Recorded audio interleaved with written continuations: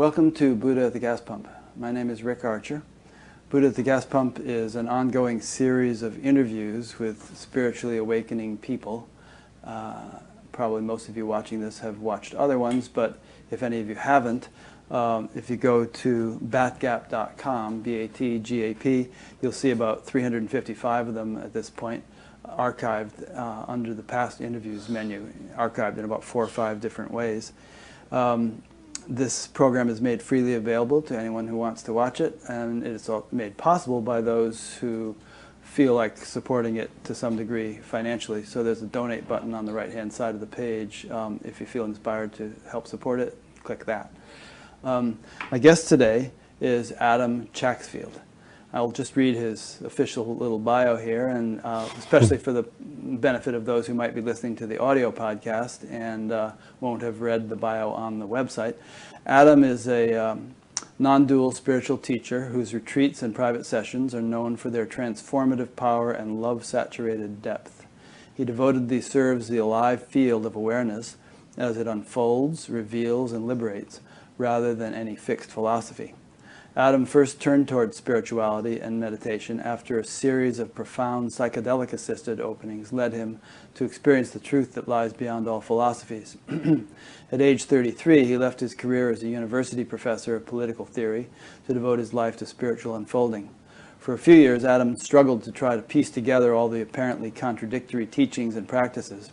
These efforts decisively fell away when he came across the non-dual teaching of Peter Fenner and realized the openness that can never be captured in words and requires no practice. Adam started inviting his friends to do non-dual inquiry with him and was amazed by the ease with which the direct experience of openness could be shared.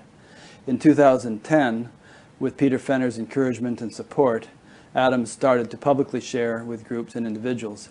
Since then, his teaching has been profoundly influenced by the opportunity to soak in Jeannie Zandi's heart-centered and full-bodied transmission. Adam now shares the direct experience of the heart and mind falling open. In this effortless opening, the suffering involved in resisting feelings and believing thoughts spontaneously releases. The natural abundance of joy, peace, wisdom, and love becomes apparent and available. Heart-centered, gentle, and direct, Adam offers a path straight into the truth of who we are. In addition to leading retreats in North America and Europe, Adam meets with individuals and is the creator of Falling Open, a 4-month online course.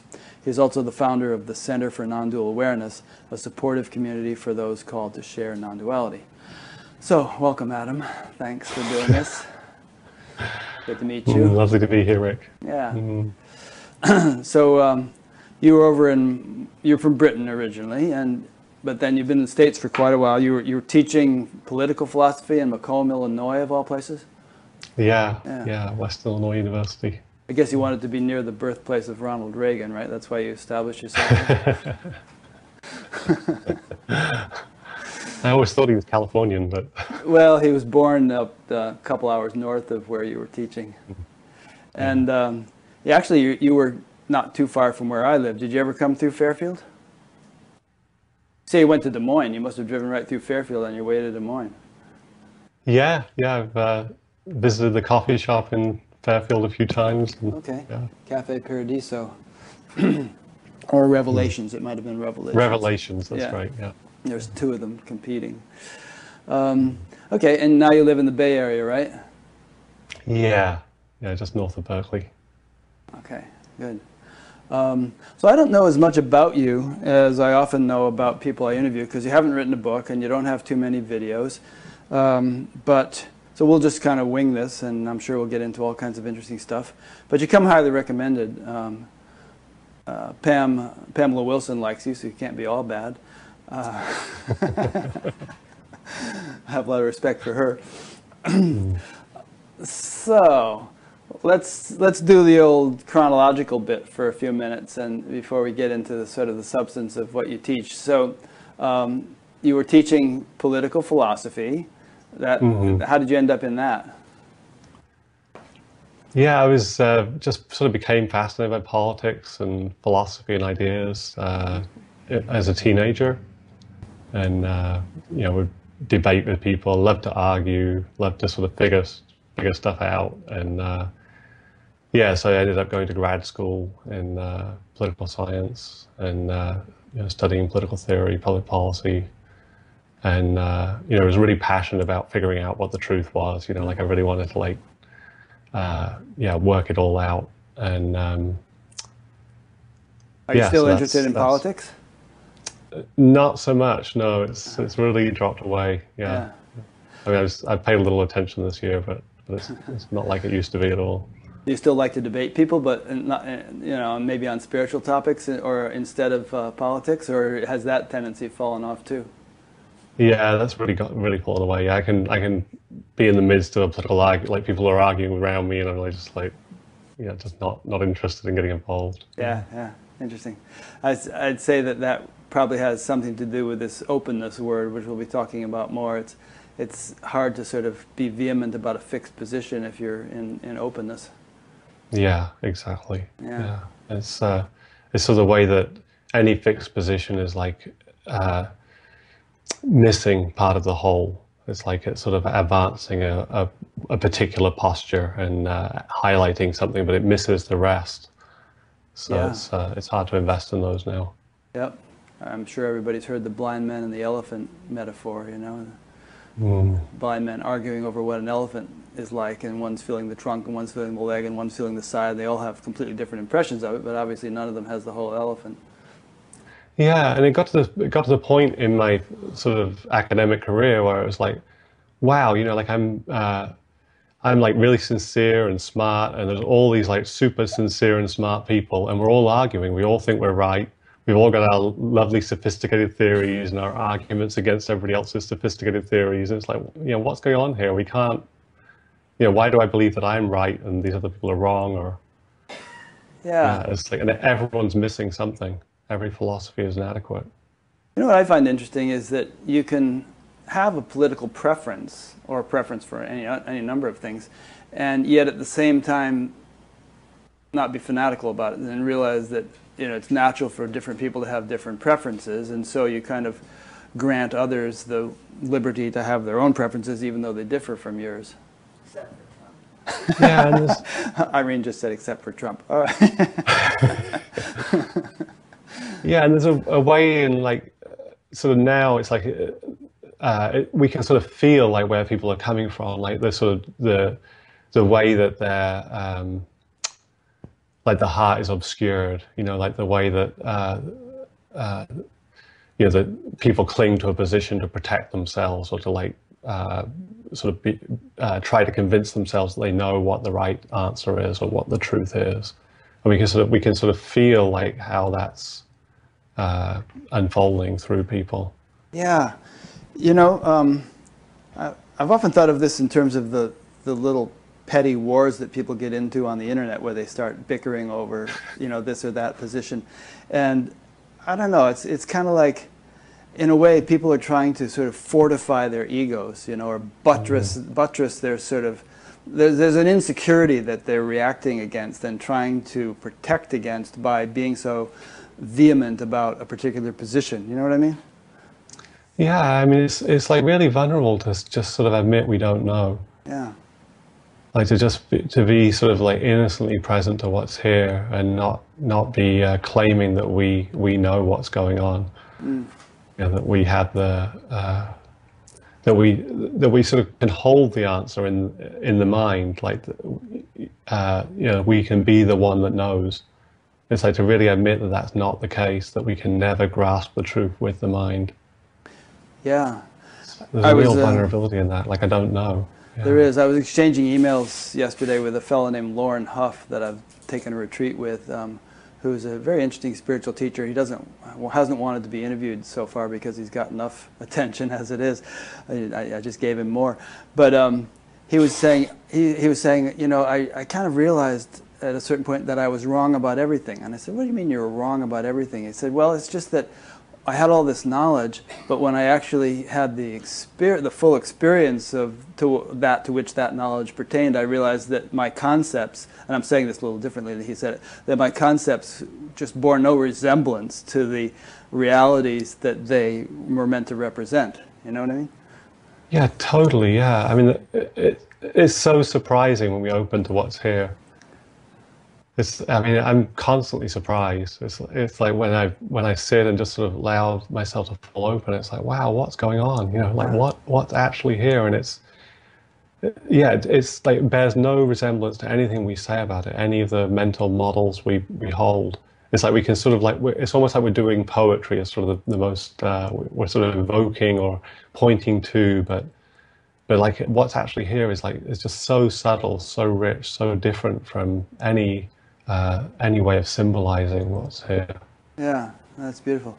Incidentally, I just want to interject for those who are watching the live stream. There's a question form at the bottom of the page, the upcoming interviews page, which is under the upcoming interviews menu on Batcap, or maybe it's called future interviews. So if you want to post a question to Adam while we're doing this interview, you can find the form there. Just scroll down to the bottom of the page. All right, well, this is going well so far. We're just kind of meandering here. But falling open, I want to get into that more. So you mentioned that you had a very profound psychedelic experience, or several of them. The truth that lies beyond all philosophies. Are those worth mentioning in any detail? I mean, a lot of people have had those sorts of things, but what was it like for you? Yeah, I mean, the first psychedelic experience I had was very much sort of the revelation that you were talking about, Warren Huff pointing to, which is this, it's Lauren, like, wow, I've spent... L-O-R-N-E is his name. Oh, sorry, Lauren Huff, yeah. Yeah, just this, wow, you know, I spent all this time investing in like my philosophies, my precious beliefs and ideas, and like, you know, I'm so sophisticated, and like, and it's like, wow, I can't affirm a single one. I can't find any starting point for knowing anything. Yeah. It's like, it's just, there's just so many, like, what is this? And there's like no starting point, no reference point. It's like we have to make up a reference point. So it's just like really, yeah, and like, there's so much here besides the thoughts, the beliefs that I'm like, you know, I was constantly attending to, just living inside a story, living inside my beliefs. And it's like the sort of the 99.9% of reality that's not a symbol was being completely missed. It's like, wow, it's like, there's so much here, it's so alive. When you came off the psychedelics, did you find that your reference point and your certainties were kind of reassembling, or were you never able to quite, was it like Humpty Dumpty, you could never quite put them back together again? Yeah, it was like fascinating. Like, I was like, wow, something really big and profound and important happened there. It was like the sort of the visceral experience of sort of deconstructionism, like just, yeah, the end of philosophy, like the meeting of reality that's not symbolized. But I found that like my mind would want to sort of come up with a story, like an explanation of what that is. And then, you know, the next time I take a psychedelic, it would just be like, wow, this is not at all what I thought it was. Yeah. I mean, it's quite similar to like the experience meditating as well. When I first started meditating, I would be trying to figure out what meditation was, and I would like have some explanation of what meditation was. And then, you know, when I'd opened to what was true, it's like, wow, it's nothing like I think it is. I mean, it's totally different. So it's just like to do that again and again and again in meditation, just undercutting any sort of storyline for what reality is, or what I am, or what meditation is. Yeah. Do you find now, you know, having been on the spiritual path for quite a while, that you've been able to sort of settle into a clearer understanding of what reality is, that coincides with your experience, or instead have you just kind of gotten comfortable with the mystery and with sort of living in a condition of not knowing and not needing to know? Yeah, you said it perfectly. The second one, yeah, second one. Yeah. It's so, and it's like I'm constantly surprised.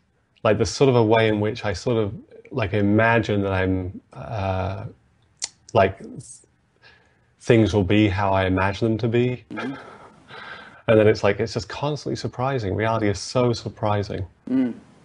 It's, yeah, so mysterious how everything unfolds. Yeah. And when you say reality, I know words are always going to be inadequate, but presumably you're talking about experiences that you're having, experiential unfoldings.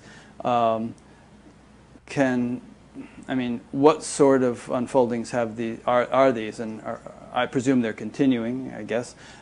Is it possible to do justice to them at all with the words, or at least give a flavor or a taste, an aroma of what it is you're undergoing? Yeah, it's sort of like the way that we can let awareness, like when we let awareness into our experience, we just sort of like open, like it's almost like a kind of prayer, like sort of like, let me know the truth or something, like let me feel what's here, let this be revealed, like this sort of intention of opening. And would the word surrender do it for you?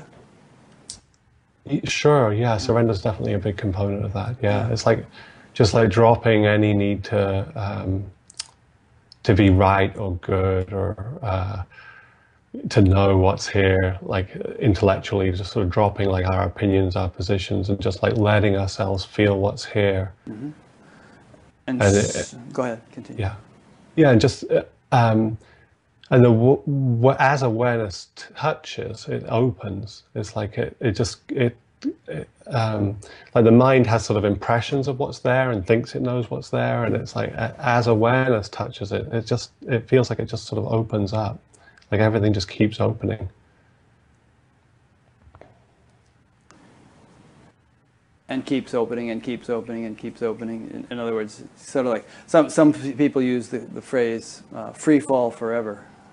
Yeah, yeah. It's like it's awesome. I mean, it's like I'm awed by it. I'm so grateful, to like for the revelations that are revealed. And it's like simple stuff. It's just like if we go into a feeling in the body, like a feeling in the heart or a feeling in the leg or feet or whatever, it's like how we sort of imagine, oh, I know what's there. It's like tightness and it's like, and as awareness starts touching it, if we just sort of drop our agenda towards it, if we just let it be as it is, it's like we just know it so much more intimately. It's like there's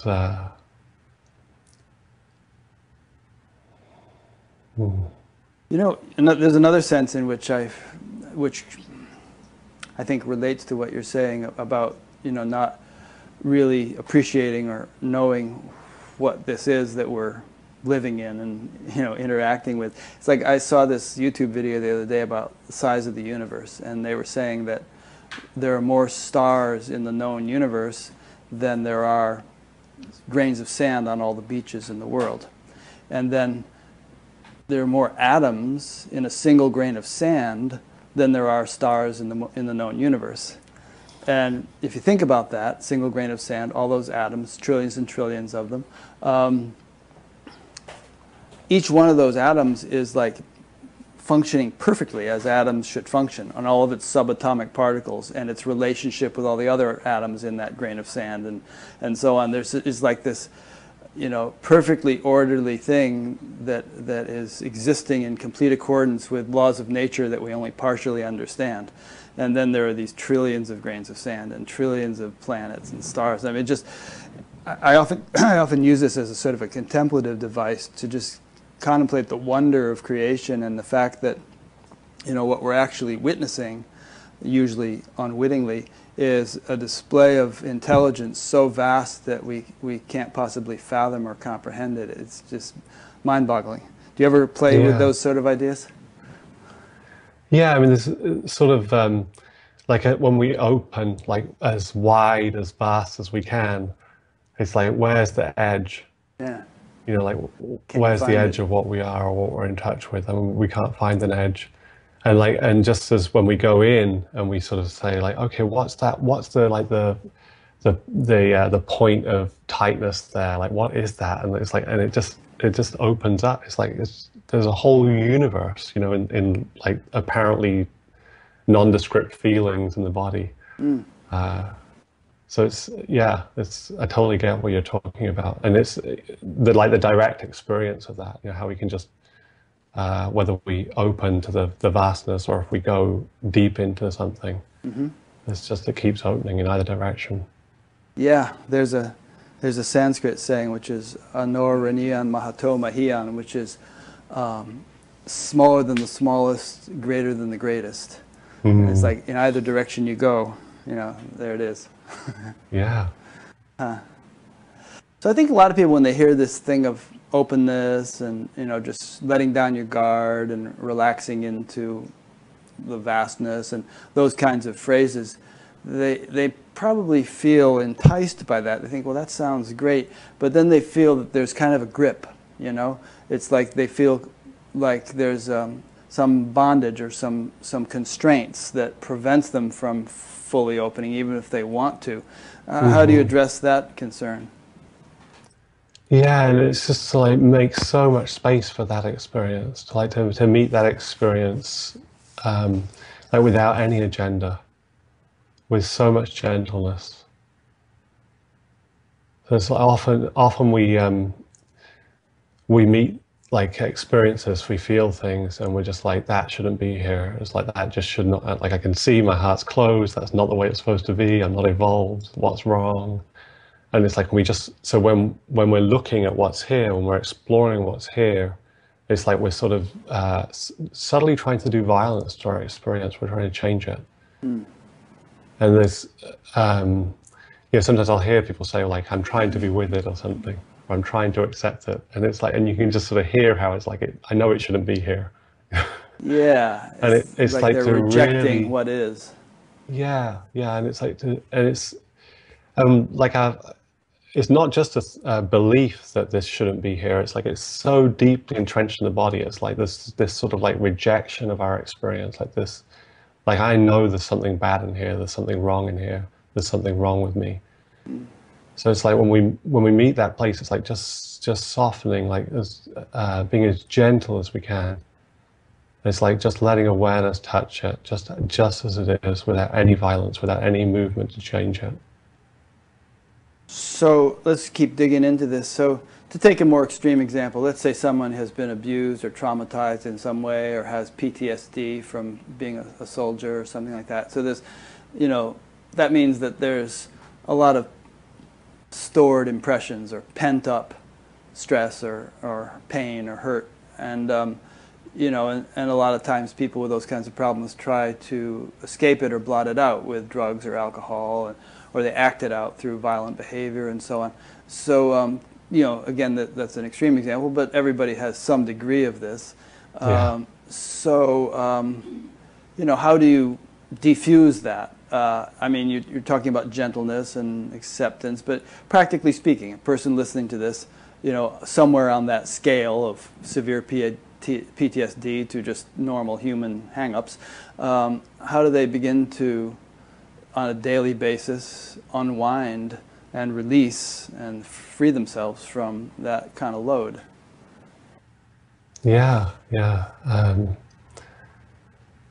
I mean, it can be very helpful, like especially if we have like really severe trauma, to have people hold space for us, like to sit with somebody who's able to maintain that sort of representation of awareness, like they're resting in awareness, loving awareness.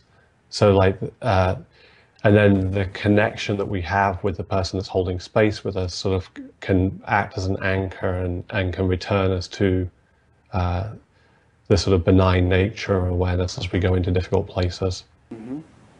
So just to make sure that's clear, so someone like yourself, or you know, Pamela Wilson, or many of the hundreds of spiritual teachers out there, to sit with somebody like that and have them kind of provide a ground of being in which you feel comfortable to relax more, something like that.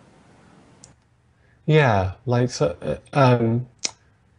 I mean, like when we're exploring, it's like we're letting awareness meet what's here. Like that's ultimately what's happening. It's like we're just allowing like loving awareness, the field that is, to go to touch these places that you know we've sort of learned to stay out of, that we felt we can't meet, we can't feel.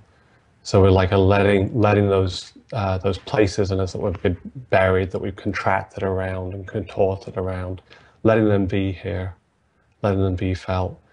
So when we do this, it's very easy. We can notice sort of shame come in. We can notice like the like the sort of agenda of violence to get rid of what's here, to push it away, to change it. Like it's easy for us to lose that that sort of groundedness in the field, to lose contact with awareness itself. So that's the role. So a space holder can help us sort of connect with that space. Ultimately, nothing's necessary. So, like, I mean, the awareness is doing it all.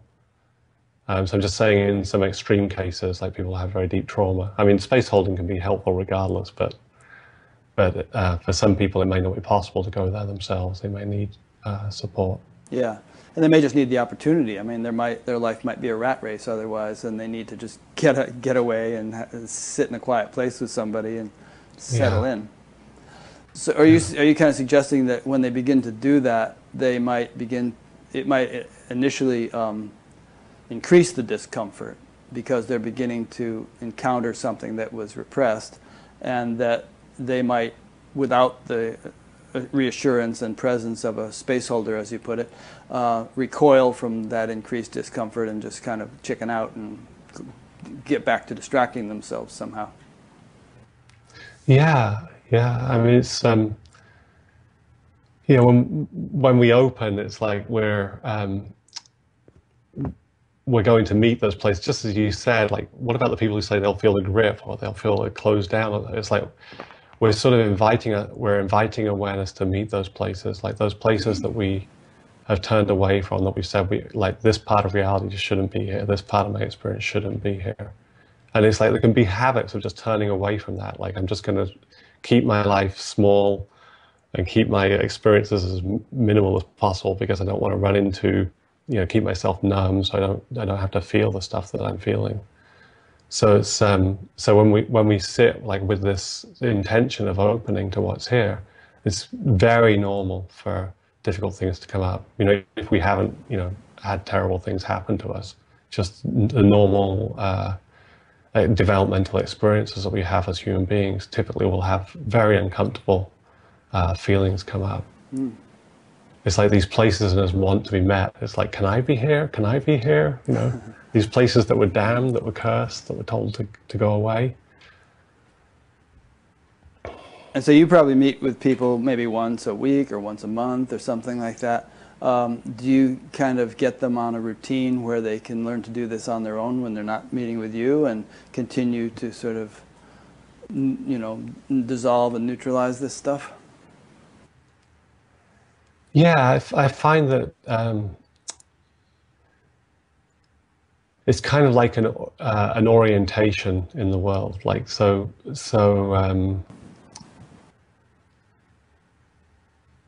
like once we experience like, wow, actually, like we can meet this stuff. Like we sort of experience the sort of miracle of like what awareness does when it touches these difficult places. When we're able to just be there and sort of witness the feelings without trying to shut them down or get away from them. It's like once we start realizing what's possible, how we can open, we can be here as we are. It's yeah, like people find this happens in their lives. Like it just opens more and more space in their lives, and there can be all kinds of practices that support that. In fact, pretty much every spiritual practice is supportive of that. Yeah. And for spiritual practice, I think it's really important for people to be attuned to what's nourishing them. So rather than sort of like, this is the true spiritual practice and everybody must do this, it's like to really notice like what allows them to open, what feels right, because there's sort of a signature of that opening of the turn to the truth. Yeah, so you kind of find what works for you. Yeah. Sure. I mean, some people love going to kirtan singing, and they feel a great deal of openness in singing and dancing, and that's a big release for them. And other people like to sit and just meditate quietly, and and we could go on and list a whole bunch of things. And some people like to do a whole potpourri of those, just kind of a toolkit full of different things. Yeah, and I think it's really good to appreciate like how there's no true practice. It's sort of, that's one of the sort of non-dual sayings, right? There's no practice needed. And it's like, so given that, like, there's no true practice, so we're not looking for the true practice. It's like to really be engaged with like, what's the like, so even when we say like, oh, I'm going to meditate, it's like, well, when we sit, what happens? It's like different every time. It's a unique unfolding. So it's like being alive to what's really happening, what's really going on in our practice, being there for it. There's no like mechanical solution that will get us there. Like if I run this particular practice, or if I say these magic words, then that will get me there. It's like it's the quality of the presence we bring to our practice, the aliveness. Yeah, I think that's a good point. And you alluded to something like this earlier. But basically, if a person has a spiritual practice, let's say they sit and meditate, and sometimes they have really nice experiences. Now, if those nice experiences cause them to begin to try for those experiences again, rather than just being innocent with what's happening this other time, the next time, then there's a kind of a habit of manipulation can grow, and one can get more and more caught up in that and get very frustrated, and it's quite the opposite of this sort of falling into openness thing that you advocate. Yeah, it's like what's really here. It's like it's not.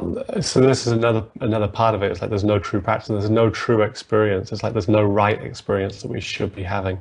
It's like the right experience is the one that's going on right now. Yeah, I agree. So it's like so like really opening to what's true, what's really here. Yeah, I think an underlying principle of this also is that if our practice is really natural, then we're not doing it, It's not like our effort that's making something happen. It's more like a cooperation with nature. And, nature knows best, sort of, how to handle it. And if we just get out of the way and let nature handle it, then, different things will happen at different times, but it'll be sort of optimally effective. Yeah, that's beautiful. Yeah. It's like the sense of sort of the effortlessness of opening. It's like we're not forcing anything to open. Yeah. It's like we just let awareness do what it does. It's like let it touch us, let it move us, let it open things. It's like and it's not on a timetable, so people can again sort of be like, it's not moving, and it's just like we just get to sit in whatever the truth is for as long as it wants to be here. Yeah. It's like just completely surrender. There's nowhere to get to anyway. Let me take the example of a rose. We're watching it. It's not blooming. It's not blooming. Maybe if I pull this little part off here and kind of pull that open, nope, we killed it. So you have to just sort of let it bloom in its own time. Maybe you can provide some nourishment or some fertilizer that'll facilitate the process, but it's not going to bloom any faster by your kind of manipulating it from the outside. Or you could use other examples of a chick hatching or whatever. Yeah, and it's like again, we can become really attuned to that as well. Like one of the questions we can ask when we're doing a practice is like, where's the effort? Am I trying to do something? And it's just to allow that to relax. Again, like not even doing violence to that, like because we can sort of, I've got to try not to try, But it's like, so we just notice like, oh, I'm really struggling. Like I'm really trying to make something.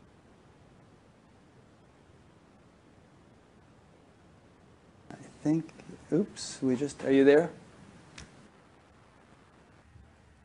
Can you hear me? I can now. Yeah, we had a little hiccup there on the internet. Yeah, but you made the point, that was good. I used to be a TM teacher, and one of the principles of it was that the mind has a natural tendency to seek a field of greater happiness, and if we just allow that tendency to have its way, then we'll naturally sort of settle down, and awareness will expand and so on. But any inception of individual effort or control or manipulation will only interfere with that. Yeah, I think that's really it's sort of, yeah, like we're trying to control something. Yeah. It's like we're being invited to open to the mystery, to like open to the great unfolding that's happening, and it's like I mean, there's such a vulnerability in that. You know, we have no idea what's going to happen. And it's like, and you know, it's so easy for us to want to like, but I just need it to be this way, or I just need it to be that way. Yeah. And then we try to bring effort, we try to control, we try to manipulate, and it's just like a whole, like this sort of cycle of suffering starts. Yeah. And it's just like, oh, we just get what we're given. You know, we get the experiences that we're given. It's like the universe is just like providing us with all these different experiences, the whole experience of life. And we get to be here for it. That's we get to open to it. Yeah, that's a good point. I think it bears repeating from various angles. And I don't think you're advocating passivity or, you know, lackadaisicalness or anything like that. It's you know, one can be quite ardent in one's desire for deeper truth and so on, but that ardency has to be kind of counterbalanced with an innocence or an effortlessness. I think that's what you're saying, right? Yeah, there's sort of a paradox in there. It's like there's sort of like there's nothing we need to do. You know, it's like I mean, that can be a really good reminder. It's like when we're sort of like involved in trying to get somewhere or trying to achieve something. It's like, yeah, there's nothing we need to do. We don't need to be anything. We don't need to become anything. And it's like just sort of like you know, we get to be here as we are. Yeah. And then at the same time, when we arrive here, when we're at ease with just as we are, just being here, it's like there's the sort of the call of the heart in a way, like our devotion to like what we love. It's like the heart wants to be here, wants to express, it wants to love. Mm. You were talking a few minutes ago about bringing awareness to, you know, this and that might be noticed in the body or whatever, feelings and things. It seems like, see what you have to say about this, but it seems like people have different capacities of awareness to bring. Some people might be like a little cup, and others are like a big bucket, and others like a lake, you know, and others like an ocean. Mm-hmm. And you know, if you had some mud to dissolve, you're going to get different results whether you try to dissolve it in the little cup or in the bucket or in the lake or in the ocean, in terms of how polluted the water seems to get when you dump the mud in there. And I don't know whether this analogy is breaking down, but you know, it's like some people may not feel they have the capacity to deal with the volume of mud that they seem to be encountering or are afraid they're going to encounter and so on. Mm-hmm. And so somehow there has to be this balance between encountering that stuff and increasing one's capacity. And I imagine the more we encounter and resolve, the more the capacity expands, and therefore the more we can encounter and dissolve. But would you like to comment on that? Yeah, it's beautiful. Yeah, that sort of pointing to capacity. And the fear that we don't have the capacity. I mean, that's sort of like the, in a way, that's sort of the basis of the grip that you were talking about earlier. The way that we can, it's like, oh, I don't want to fall open, you know. Yeah. And it's like we sort of doubt our capacity to be here, like our capacity to feel everything that's here to be felt. In a way, we're doubting the capacity of our hearts. And as we open, we discover the true capacity of our hearts. It's like wow, all of this gets to be met. You know, we can actually be here for the whole experience. Yeah, I imagine one could encourage a person by saying, you know, I realize you've been through a lot and you've experienced a lot of trauma and so on. But trust me, if you begin in this process, then you know, your ability to sort of be comfortable with it and to, you know, get more and more grounded in openness will grow. It's just a matter of taking the first step. There's a verse in the Bhagavad Gita which says something like, even a little of this practice removes great fear. Mm-hmm. Yeah. Yeah, it's yeah, I mean, when people sit for the first time, sometimes there's immediately like discomfort comes up and it's like, I'm doing it wrong, I can't do this, you know, it's like out of here, you know. So yeah, to notice how much we want to turn away from difficult things. It's like in a way, like why are we not just innocently here all the time, you know, fully present, open? Because it's like, well, there's stuff that comes up that we don't want to feel, and it's like we just find a way to exit. So like starting to notice how we exit. So it might be like leaving the meditation room, but it's also like much more subtle than that. How do we like distract ourselves or numb ourselves, or what do we do when something painful is being felt? Yeah. And often we'll notice like we're actually running, and for many of us, like our lives are like one big sort of like run away from what we're feeling. Yeah. You know, it's just like stay as busy as possible, stay in the mind, just keep recycling the same stories, you know, reassuring ourselves that we know what's going on. It's like George Bush said after 9/11, go shopping.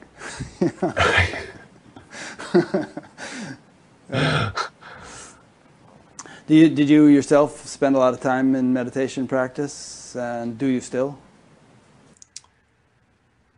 Yeah, I was very devoted to meditation for many years. Now it's a little different for me. I mean, the work I'm doing is sort of meditation. Right. So that's one of the beautiful things about doing the work I'm doing is I get to sort of be open space for people. And my own practice is, I still very much sort of like sit down and open to what's going on, explore what's here. I also do a lot of movement, like just letting the body move how it wants to move, Like Tai letting Chi the body kind of move. thing? It's not like authentic movement by the closest word for it. So it's really just letting the body do what it wants to do.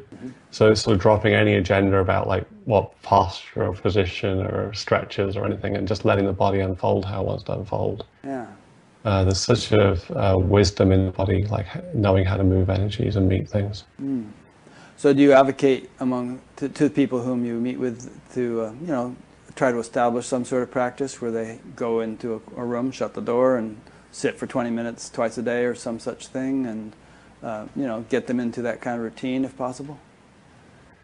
I'm not a big advocate of like pushing practice. Not pushing, but do you encourage? Do you say that this might be valuable if you could get into the habit of spending quiet time and just closing your eyes and feeling however you would describe it? Yeah, I'm very hesitant to say, I mean, often I don't really talk about my personal practices because they change anyway. Yeah. And it's like, it feels like it's very specific to like, oh, this is what's alive for me now. This is what's helpful for me. This is what I'm, sort of like where the juice is, the nourishment is. So I'm mining that particular area right now. But it's very personal, it seems to me, like how people relate to practice and what the sort of like what's going on for them when they practice. So like people can sit and meditate and like all they're doing is like attacking themselves. Like I shouldn't be having this. I can't get where I'm going. I mean, and they're calling it meditation, but of course, like that's well, you'd want to kind of talk them through that. Yeah. Yeah, but it feels like really important that people are drawn to practice by their love of the truth. Yeah. In other words, they should be self-motivated. They shouldn't feel like obligated or pressured or anything like that. They should just feel inspired themselves. Yeah, because I mean, this practice can really have a dark side to it, like where it's sort of like, I should be practicing more. I should be practicing more. I'm not doing it properly. If I was doing it better or I was doing it more, then I would get better. And all this inadequacy, this stuff that shouldn't be here, all this would be cleared up if I was just doing the proper practice. So I'm very. It's like really awareness is what liberates. Awareness does it all. So. For people to be alive in whatever, in however they're showing up, and alive to what's going on in their lives. Yeah, they're really present for it. I was listening to an interview with a guy the other day, and he was saying, a good way, a good litmus test for any practice is whether you actually enjoy it. So if you don't enjoy it and you don't feel like doing it, you're probably not going to keep doing it, and you're probably going to create strain if you force yourself to keep doing it. So that might be a way of evaluating how effective a practice is for you. Yeah, and it's sort of like, is it in alignment with what's true? So we can sort of trust our own movement in a way. Like what's nourishing us has a signature. It feels right. So often, people can end up sort of doing spiritual practices because they believe it's the right thing to do, even though it's not actually nourishing them. A dog is sneezing here. Can you hear her? Yeah, say that again. I was laughing at the dog. Repeat what you just said. That was good. Yeah, so it's like we can really trust ourselves to know what nourishes, like to notice like what the experience in our practice is, and we don't need to be sort of captivated by like a belief system about like this is the true practice or this is the right practice or you should be practicing more. It's like to really just notice like what's yummy, what feels good, what's nourishing to us. Yeah, very good point. Not in a facile way, but like it's even when awareness touches even the painful stuff, there's such gratitude just for meeting it.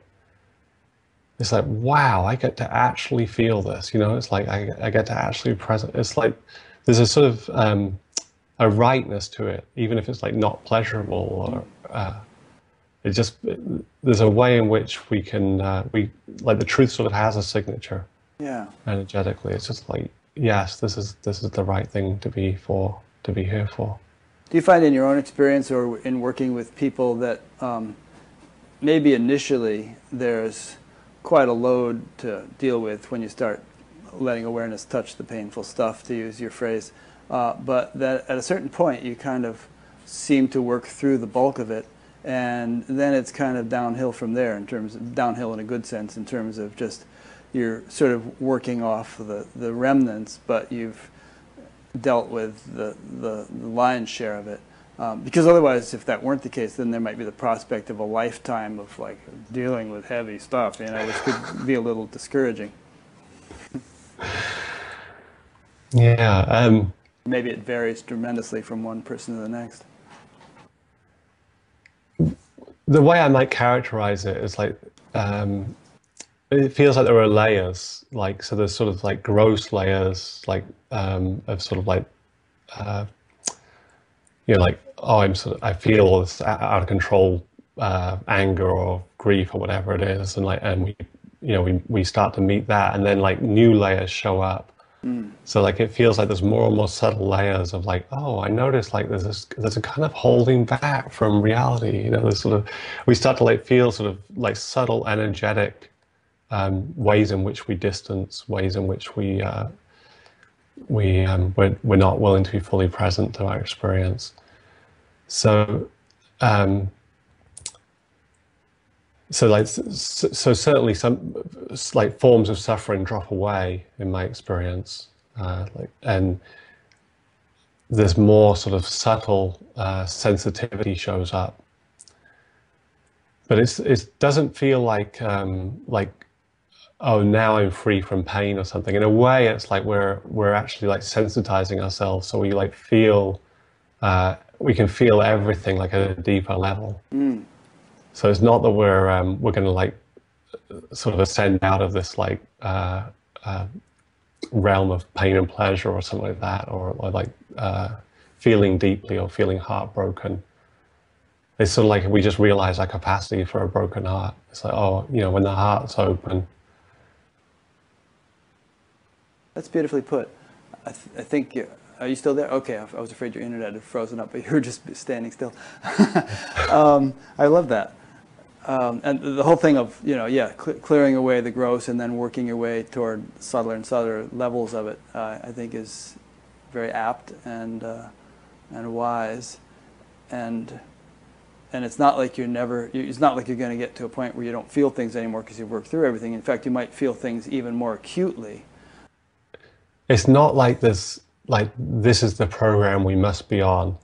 It's like it's sort of like coming like this place of like there's nothing we need to do, like and it's like we just let our hearts unfold. So it's like we're called to this by sort of the heart. The heart wants to feel what's here, it wants to be alive. We want to feel all the energy of life. So it's not that like, oh my God, I've got to clear out all this junk, and there's like it goes on forever, and it's like just endless work. Yeah. It's like it's like the movement of love. It's like the movement of our hearts. Yeah, nice. It's sort of the natural tendency of life in a way to evolve, if you want to use that word. And I think personally, I think it's the deepest desire of any human being.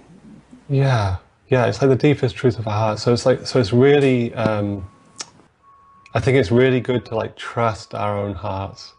Yeah. To trust the natural movement, because we can easily, when we hear something like somebody's story or like my description of falling open or something, it's very easy for people to say, oh, I'm supposed to be doing that. Right. What's wrong with my heart? And it's like there are so many seasons to the spiritual path. So there can be seasons where we're just like hanging out in bliss, or there can be seasons where we're I mean, there's all kinds of different seasons, but it's like to listen to where our hearts are called, like moment to moment. It's not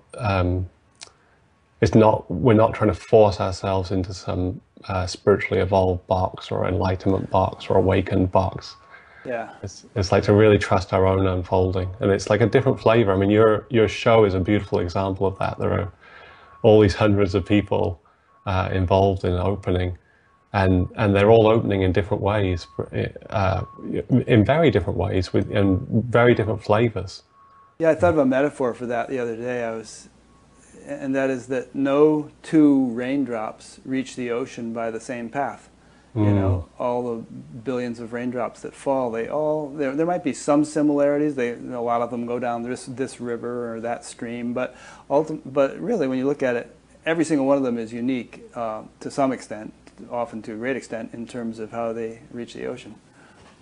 Yeah, it's so beautiful. Yeah. And to really like, and the sort of the.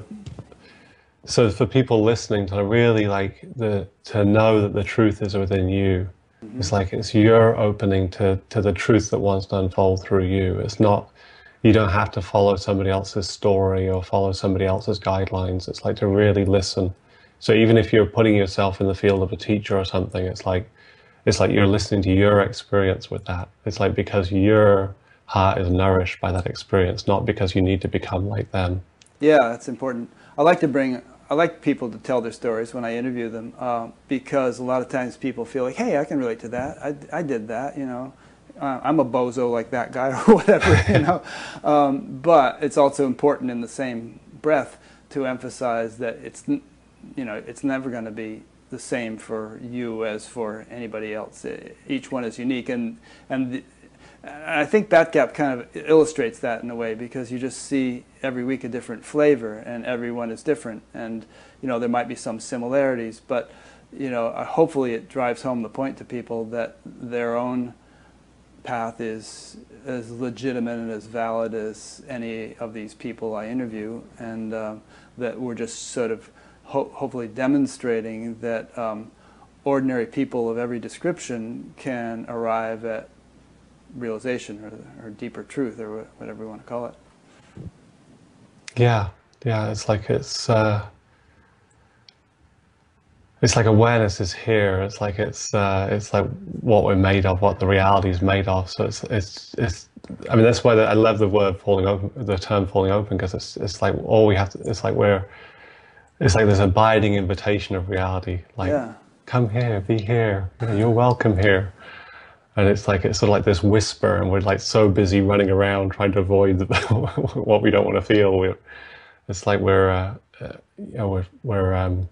we turn away from that whisper. We don't listen. It's like and we're just being called here. Our hearts are calling us here.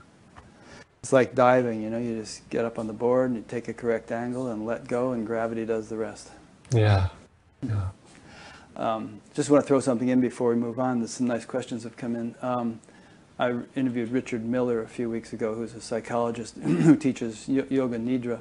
And he happened to mention something which I didn't know, which is that he said that the Buddha was said to be kind of doing some sort of spiritual practice all of his life, even after his enlightenment, and to actually be processing things that came up, sort of, as you would put it, bringing awareness to various things that needed attention. And this went on all of his life.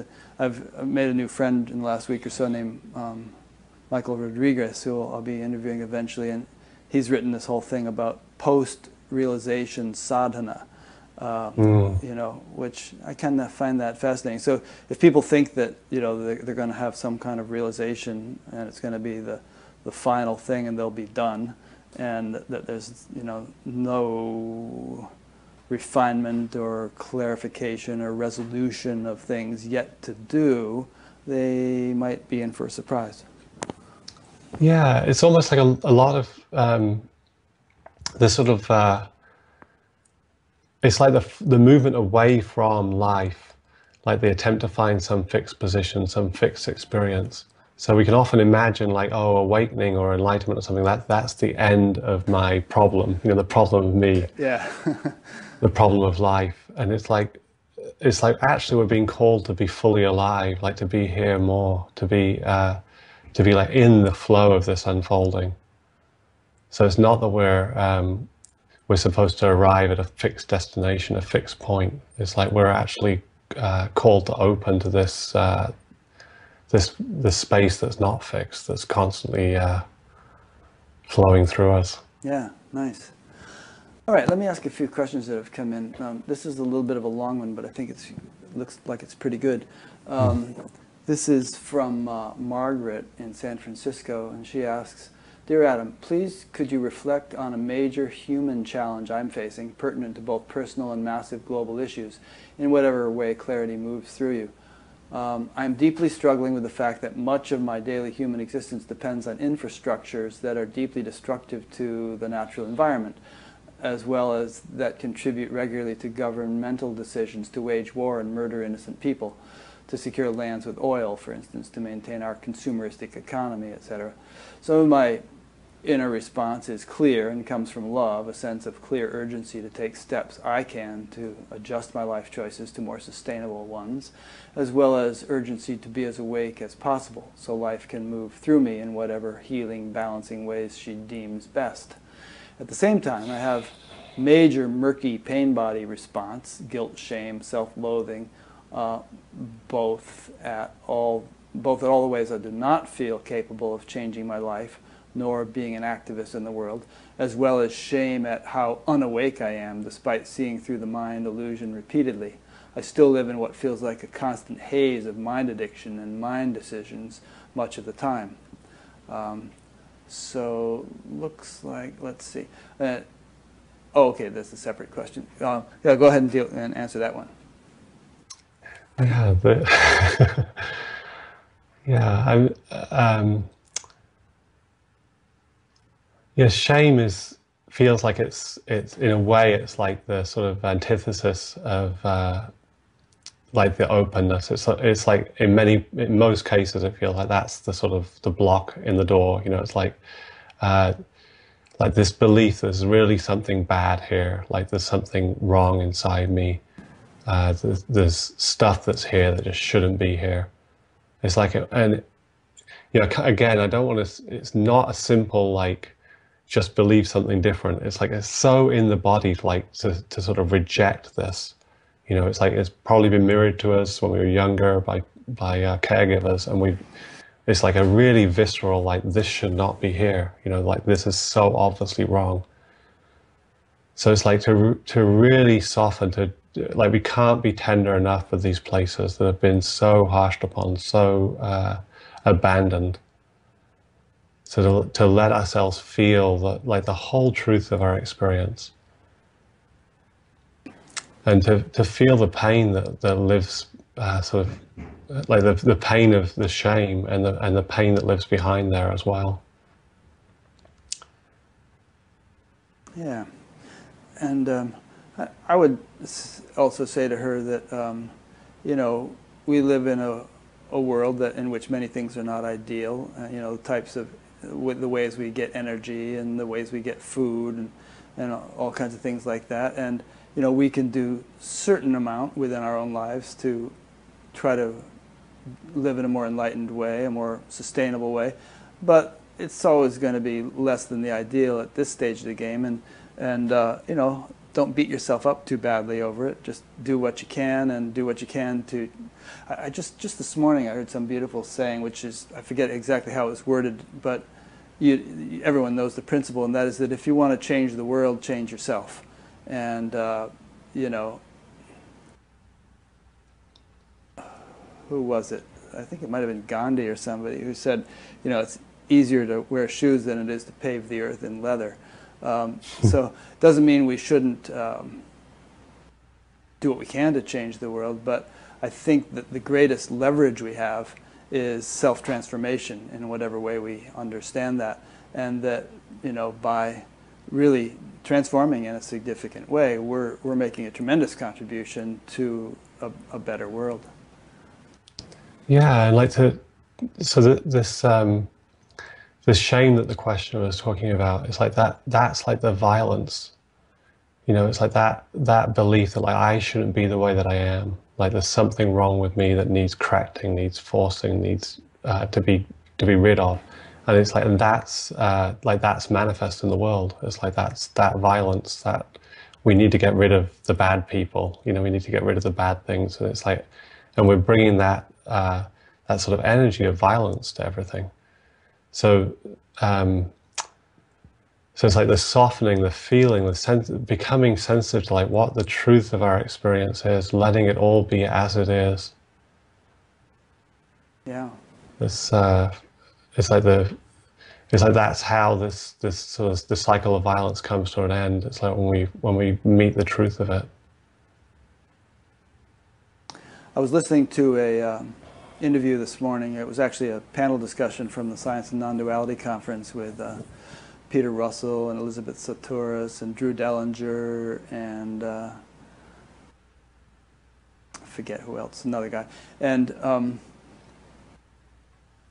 one of the participants or panelists was saying that, or maybe it was an audience member asking a question, that there are certain things which psychologists say are just unhealable through any kind of psychological method, like pedophilia, for instance. They were saying, you know, if you're a pedophile, you just don't get over it through anything that psychology has to offer. Do you feel that through your approach, or some approach of a spiritual nature, someone with really incorrigible behavior of some sort can actually be freed from it, or you know, can you know, a real scoundrel doing terrible things can actually rise beyond the possibility of behaving that way anymore? Yeah, I mean, I don't see any point in holding the opposing like viewpoint, the belief that like it has to, you know, like I'm always going to be this way. In a way, that's like the sort of hopelessness about ourselves. Like, oh, this is just how I am. I'm always going to like do these messed up things. It's like I'm always going to turn away from my experience. I'm always going to run from this particular thing. And it's like when we actually open, we start to realize that, wow, actually this stuff can be met. It's just feelings in the body, it's sensations, it's energies. It's like it can be met, and actually when we meet it with non-violence, it like comes into harmony. So do you feel like a behavioral tendency such as pedophilia, for instance, actually, if you get right down to its core, it can be located as some sensation in the body that is at the root of such a tendency, and that by somehow feeling and healing that sensation, one would find that the behavioral tendency dissipates or disappears?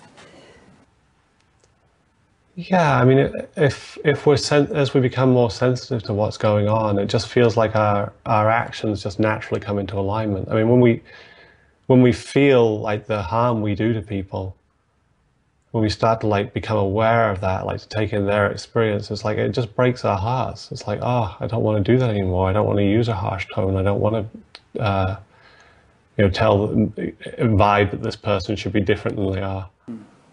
I mean, we can just feel how that, like it doesn't feel good.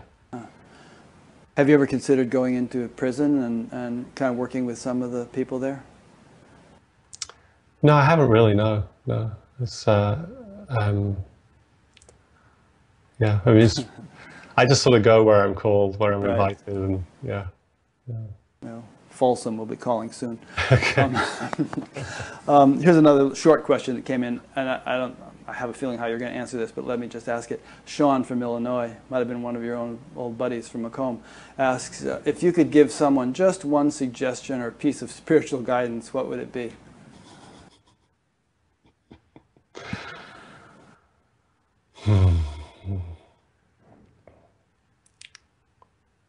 I have no idea. Yeah, it totally depends on who it is. I had a feeling you'd say something like that. Yeah.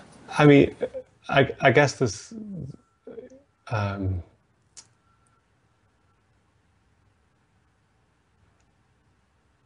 yeah, I don't know that I want to land on one actually. Yeah. No, I'm getting rid of You know how I'd answer that one?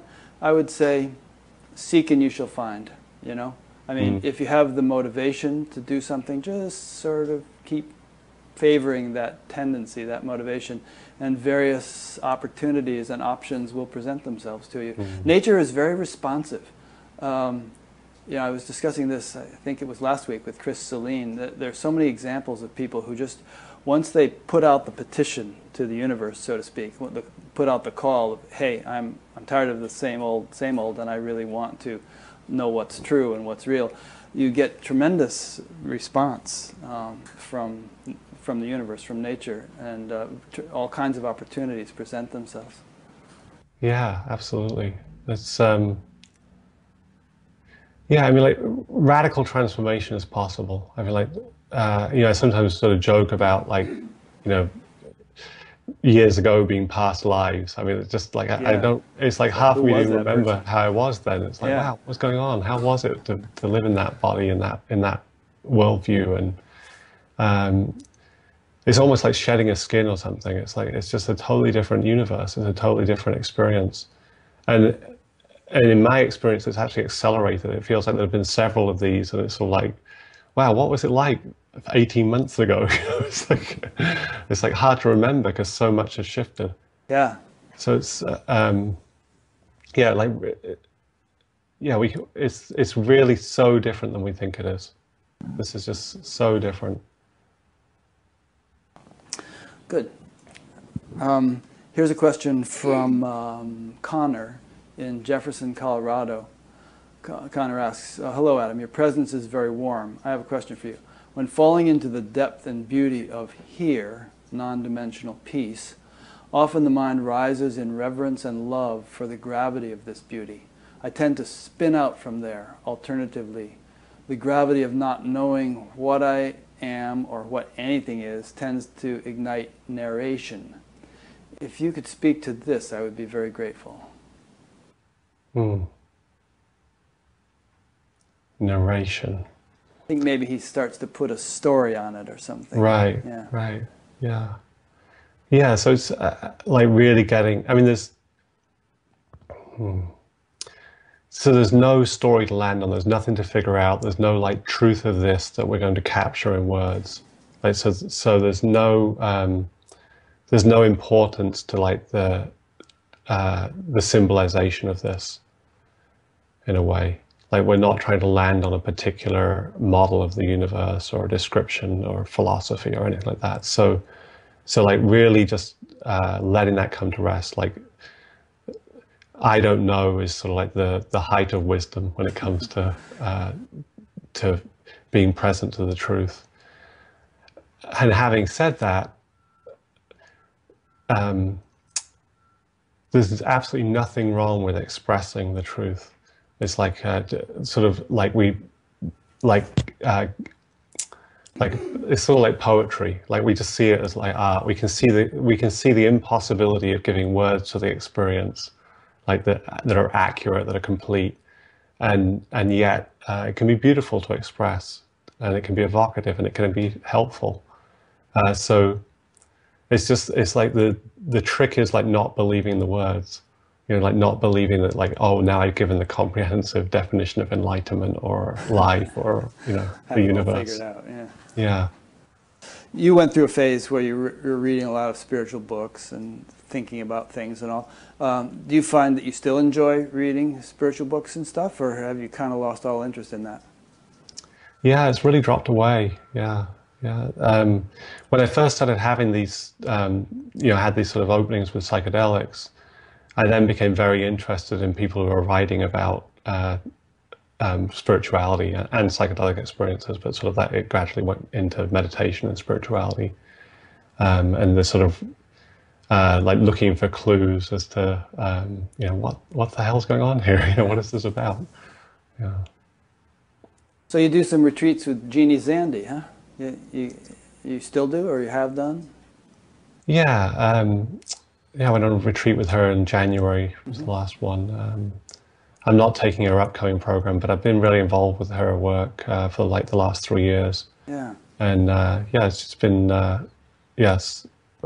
incredibly powerful, transformative teacher for me. Yeah, I've met Jeannie, and we every year or two we talk about, hey, we should do an interview one of these days. And then she always says something. Yeah, well, I think I'm gonna get my website more together first. So she's in no hurry. One of these days I'll interview Jeannie. She's nice. Yeah, yeah. And so the reason I brought that up is that you mentioned in your bio that it's very heart-centered, her whole teaching, and heart-centered and full-bodied. And a lot of times non-duality is not presented in a very heart-centered way. There isn't a lot of flavor of heart. It seems to be kind of heady or sort of transcendental, just sort of absolute, abstract. There's no person, that kind of thing. But you seem like a fairly heart-centered guy, and so maybe you could talk a little bit about what that means for you, being heart-centered as well as being non-dual, and whether there's any sort of, I mean, some people might see a contradiction in that. I don't, and probably you don't. But let's talk about that for a bit. Yeah, I sort of maybe talk about it in two, like the sort of the mind falling open and the heart falling open. And for me, there were sort of like two different experiences in a way. And in both cases, it's a return to naturalness, our natural state. So in the first one with the mind falling open, it's like just giving up this hope that we're going to know, or this effort to try to know, like to try to capture with the mind what the truth is, like to figure out what the true practice or what the true teaching or what's really going on here. It's like just really getting like this is so vast, so open, so subtle, totally uncapturable in words. Any words are always partial, always putting meaning on this that is prior to meaning. So just really like letting go of that and letting ourselves be here, like, wow, what is this? Just like this open, innocent presence. And you can sort of feel the mind relax when that happens. It's like, wow, I just get to be, I don't have to know anything. I don't have to show up with like my theory of the universe, my theory of what I am. I can just be here as I am, whatever that is. And then the heart falling open is, I sort of experience it often as like a softening, like just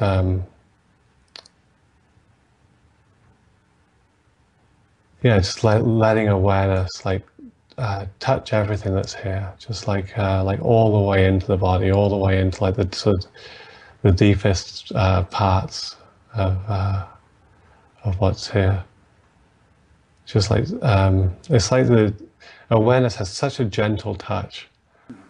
It's like there's no violence in it. It's just like even when it's like touching the most tender, sort of like agonizing, heartbreaking. It's like this just sort of like wind blowing over a wound or something. It's like it's so sweet in a way. So it's like just that opening to the vulnerability, the sensitivity, letting ourselves be here, feeling everything that's here, and not letting the defenses fall away, just letting them melt in their own time. As you know, bhakti is a major aspect of the spiritual repertoire that many people are oriented around, and bhakti means devotion. Do you find that, or love, to put it more simply, do you find that, you know, in terms of the heart opening thing that you were just describing, that has resulted for you in much more profound experience of love or devotion or, you know, reverence, things like that? Yeah. It's like it feels like it's just a natural consequence of intimacy, you know, like intimacy of what is. It's like this, like it's just awesome. You know, like to know the truth of our hearts. You know, like to even get a sort of a little taste of it. It's like it's so beautiful. It's like wow, you know. It's like so not what we've been taught. You know, we've been taught we're not right and we've got to get good, and it's like, and our hearts are so beautiful, so precious. Do you feel a kind of a sense of God? I mean, what is your thought of God? Your feeling, your orientation toward whatever God may be, however you may conceive or understand God to be. Yes, I'm really, I find that I'm very playful sort of in the way that I describe reality and the way that I use metaphors, and so like I'm not holding any like sort of conceptual map of like what's going on, like, oh, there's the heart and then there's the God speaks to the heart and then the heart, you know, it's like there's nothing like that. But like the way some people refer to the word God resonates deeply. It's like this this sort of surrendered to what's here, like the vastness of what's here, the lack of any means of controlling what's unfolding. The way that everything is just being given to us, like reality is like giving us every moment, every experience, everything that's here. Yeah. Well, like if you're out walking in a beautiful place, like walking in the redwoods or something in Northern California, you know, or on the beach or something, do you sometimes find yourself feeling a sense of kind of devotion or adoration for the divine intelligence that seems to be behind this or orchestrating this beautiful play? Yeah, I find myself touched deeply by so much of my experience. There are so many different aspects to it. You know, it's like sitting with people and just being touched by their experience, like the beauty of their hearts and even the suffering. It's like so beautiful, and and this sort of sense of vastness. I mean, like how magical is this?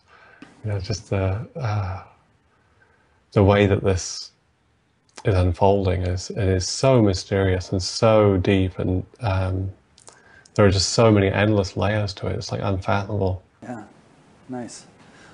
Here's a question that came in from Chris in the UK. Hi, Adam. When are you coming home? No. Hi, Adam. If you notice a grasping in meditation, would you advise just opening up to the grasping at the level of the body in a loving way? Beautiful. Yeah, really. It's like to meet whatever's here with love. I find like the sort of invitation to meet with love is like so helpful when we're in the sort of the place where it's like we're just totally convinced this shouldn't be here. You know, like I'm doing it wrong. It shouldn't be here. I shouldn't be having this experience. This is so not what an evolved person has. And it's like just to have such compassion for it. It's like, this is the experience that's here. Yeah, this is the experience that's here. We get to feel this. There was a song by George Harrison, which obviously he didn't coin the phrase, but it was "This too shall pass," you know. And I would say that if a person feels like they're sort of hitting a rough patch in meditation or in life or whatever, keep that phrase in mind. Yeah, and to be like curious about what's here, not to try to figure it out, like why is it here and what I need to do with it, but just like what's the feel of it, like what's the most intense point of it, like what hurts the most about this, you know, like really like going to exactly the place where we're trying to squirm away, you know, where we're like, this shouldn't be here, this shouldn't be. It's like really like what's the most excruciating part of this experience? Like really like allowing awareness to explore that territory. It's like what is it I don't want to feel that's here? It's like these sort of inquiry questions can be really helpful, just sort of like pointing us towards the truth, like the place that we always run from, that we just like skip over and try to ignore and deny and repress. It's like, let's just turn towards that. Like, what is that? What is this place that I've been taught to escape from, to not be present to? And in doing that,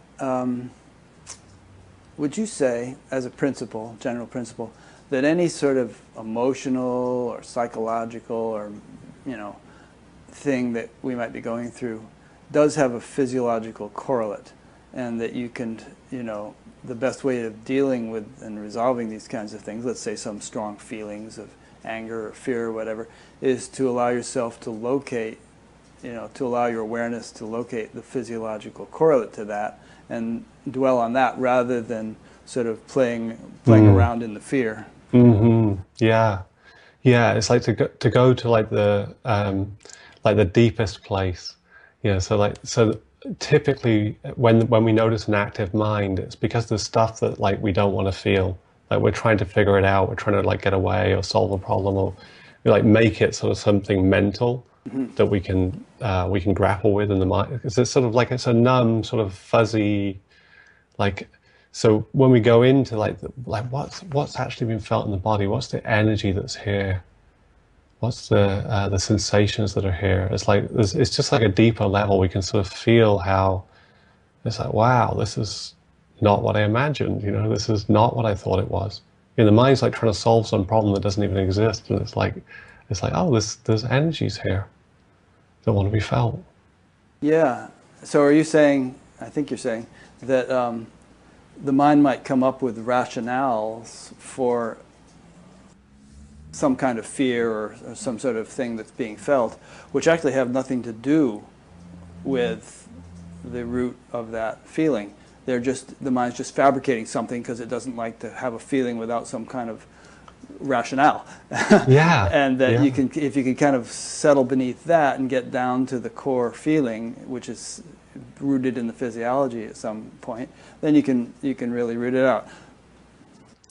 Yeah, it's like when we feel fear in the body, typically the mind goes out and like looks for something to be fearful about. Yeah. It's like it could be one thing or another. It could be any number of a dozen things, but it's not that. Right. Well, it'll just project out. So it's like, oh, that's I've got to like that's the problem. If I can just solve that, then I won't have fear anymore. Right. And it's like as soon as that's gone, then there'll be something else, you know. Yeah. So it's like like meeting the actual experience of the energy in the body. And often fear is really just like it's sort of like it's something we don't want to feel. You know, it's like an energy that's uncomfortable or painful, or it's like there's nothing really to it. Like we imagine there's something, like it means there's some serious problem here.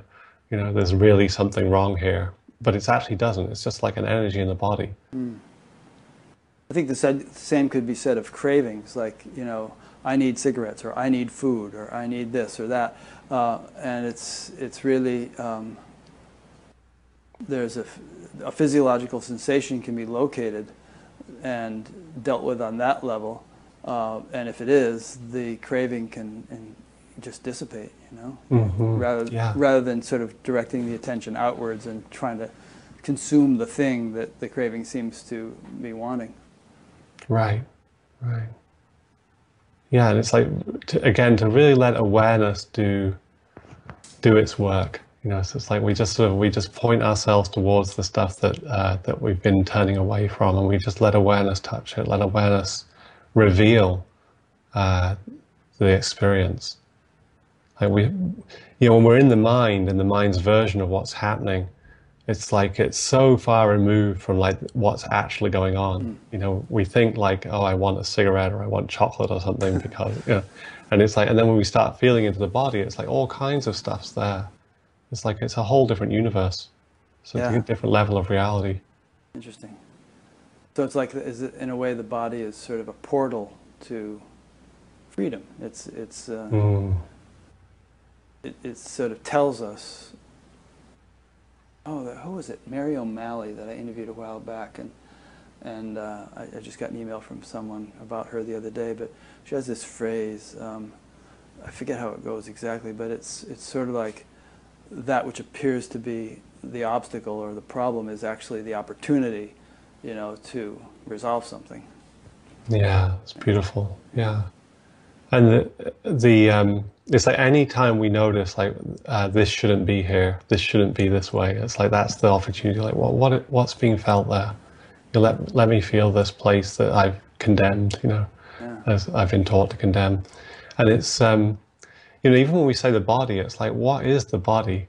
Because the mind thinks it knows what a body is. You know, it has an image of the body and it calls it, you know, this is the body. But it's like when we actually like let awareness touch what's here, it's like it's yeah, it's not at all what the mind imagines. Yeah. Again, there are so many layers. Yeah. You know, when you said that, you said, what is the body? I kind of flashed on, you know, the perspective of physics as to what the body is, which is essentially empty space, you know, with some virtual particles bubbling around. And it's like, ultimately, it's not this flesh and blood thing. If we get right down to it, it's sort of an energy field, or you know, an accretion of probabilities or something. And as such, it's not etched in stone. It's malleable. Yeah, I'm sure you've heard the word, you know, what is it? Neuroplasticity. You know, and where anything in not only the brain but the nervous system is plastic. It's malleable. It's changeable. It's healable. Yeah, and I mean this is so my experience. I mean that we can have a totally different experience of reality, and it's not even when I say this, it's not like, you know, 5 years from now you can have a totally different experience of reality. It's like just turning towards reality. It's like everything shifts. Yeah. You know, it's like it's just it's like not at all what we imagined. It's like it opens up. Nice. Here's another question. This is from Scott in Half Moon Bay, California. After having a major spiritual opening, why would I find myself being drawn back into old bad habits, such as drinking again for the first time in 15 years? And that's a practical question. Good one. Yeah. Yeah, I'd like to ask follow-up questions with these. You're welcome to. I mean, yeah, you can say something, and the person can send in another follow-up thing if you want. If we go long. I mean, it's, you know, if I'm working with somebody, I would like really be curious about like what's going on, sort of. So I'm gonna like sort of just guess, you know, like, I mean, it feels very. So that, yeah, this is actually something I'd like to talk about maybe. Like when I sit with someone, it's not like I know what the truth is and you don't know what the truth is. It's like you have the sort of inside seat on like experience, like the reality that's unfolding in you, through you. And so I'm like supporting awareness, exploring what's there, opening what's there. So that's what I would do in this case with someone who comes in and says that sort of question, like, why would this be happening? It's like, we'll explore what's going on. I mean, just to sort of conjecture, like, and I'd be very happy for the person I was sitting with to say, no, that's not it. There's nothing like that.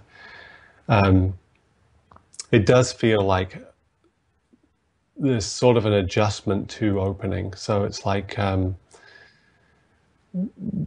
when we have like a big sort of like radical opening, often like we want to contract tight again. Like it's just like we're just not prepared to have all that energy to be this wide open in an ongoing way. So it's sort of, it feels like there's a sort of and what's the word? like an acclimatization to openness. Yeah, yeah. So like we open and it becomes more possible. A bit like you were talking about with the cup gets bigger. Right. Like the resource that we have to be open. It's like we just, and it's very normal for there to be opening and closing. Like it's sort of a natural rhythm.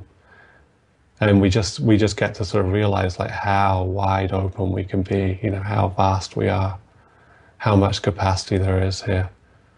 And it just grows so organically. It's like the flower blooming that you're talking about. It's not something we have to force or, yeah. Yeah. Maybe I'd just throw in that, you know, you were saying earlier about sort of the strata or deeper layers of impressions that we might work through as we go along. You know, there could be stuff that's sort of built into our makeup that is just peacefully slumbering, and you know, it has kind of like it's not caused any problems. Kind of like a sleeping elephant or something. It's just lying there sleeping, and then we have a big opening, and that opening, I would say, in a way, it wants to be sustained. We want to have a kind of a. We don't want these openings to just be sort of flashes in the pan. It would be nice to sort of live that way in an abiding way. But it may be that there's a lot of stuff lodged in our physiology and our subtle body, however we want to understand it, that is really not compatible with living in that open way. And now that we've had an opening, the time has come for stuff that was slumbering to kind of wake up and be cleared out. And so there might be an old habit or an old tendency or an old thing that we thought we had put behind us years ago that is sort of sprouting up again. And I mean, maybe you tell me if I'm wrong, but as if you were working with Scott, you might sit with him and have him kind of go into whatever deep sensation or feeling seems to be associated with this desire to drink again. You know, there must be something there which could be discovered and perhaps resolved without recourse to alcohol. Yeah, and and just to really be innocent about the exploration. So it's very easy when we notice a behavior like, oh, I shouldn't drink or I shouldn't watch TV or whatever it is. It's like to be very sort of harsh, and we've got to like we've got to find the solution and go in there and sort it out. And it's like to really be, to let awareness like innocently reveal what's there. It's like to not know in advance that like, you know, we should not be drinking or we should not be watching TV or whatever. It's like to really just like explore like what is here, what's the actual experience.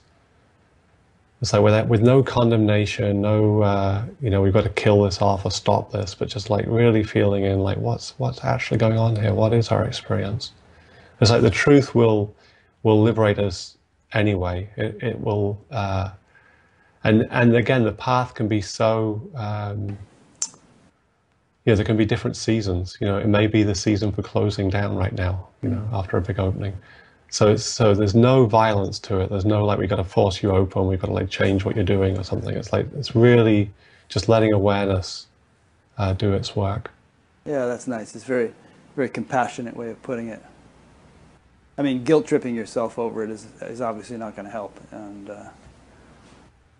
I mean, if a person had a serious problem, maybe they need to go to AA or something as a support group for, you know, what they're going through. Yeah. Yeah, I mean, if you're sort of like burning down your house or something, then it's like, you know, well, let's put down the torch and. Yeah.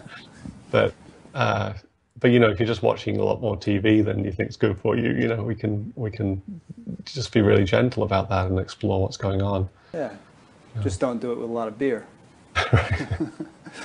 Here's a question from Marin in Portland, Oregon. She asks. I see the brain as an organ and the mind as something else entirely. I also understand PTSD as an event that injures an organ of the body, the brain, in addition to having effect on the mind. How does awareness heal the brain if it does?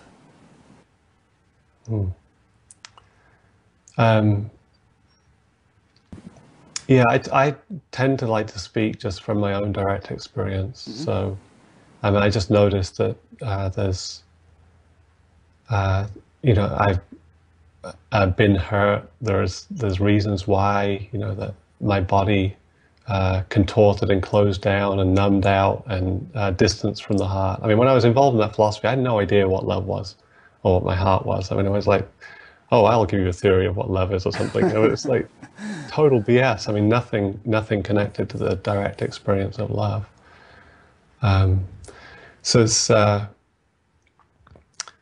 there's, you know, there's stuff that was there, you know, like that had been put there for a reason, you know, because of whatever experiences I had when I was younger. And again, I didn't have like deeply traumatic experiences, but I had, you know, a normal human sort of upbringing with imperfect parents and imperfect environment and so on. And this stuff does heal. It can fall away. I mean, it's I feel so blessed, so grateful for the gift of opening that's happened.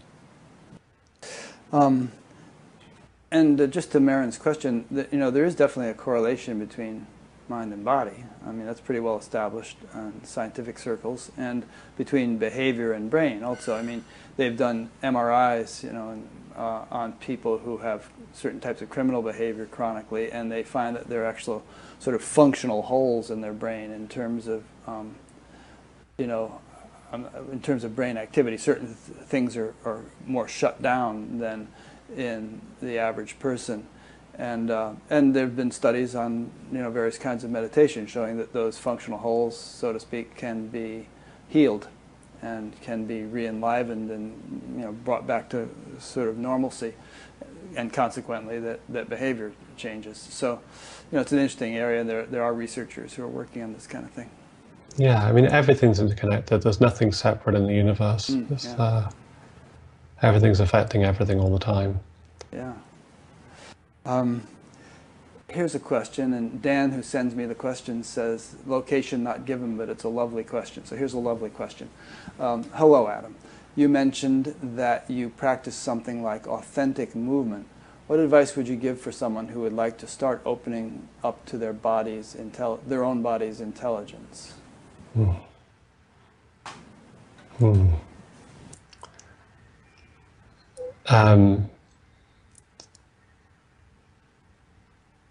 Yeah, I mean, it's really like the invitation to let awareness into the body, and so I guess I'll just describe like what I do, which was taught to me by Jeannie Zandy. Oh, okay.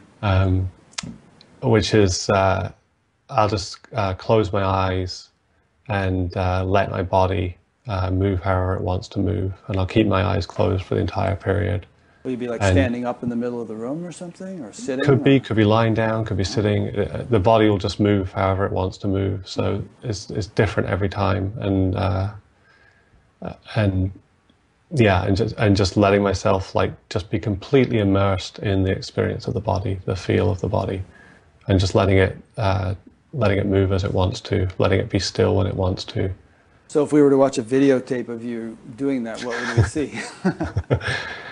It totally depends. You'd be like dancing around the room, or just, you know, gesticulating in different ways.